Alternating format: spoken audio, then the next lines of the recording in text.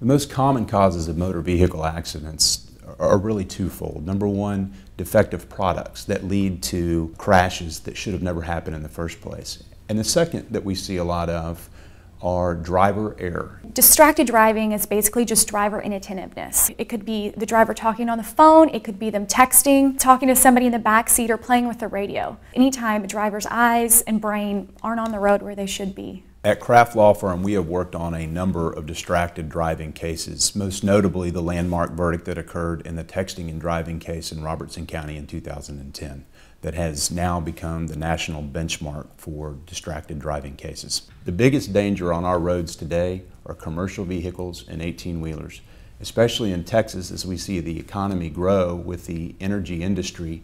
There are greater needs for drivers and products on the road than there are supply, and therefore we're seeing untrained driver and unmaintained vehicles occupying our roadways.